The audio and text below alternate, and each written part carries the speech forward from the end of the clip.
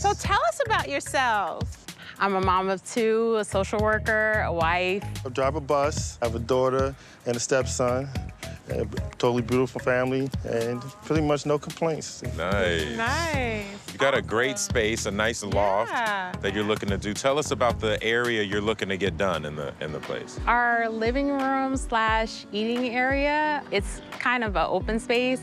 That's what we're looking to get done. Okay. Okay. And so what are you struggling with that area right now? Separating the two spaces.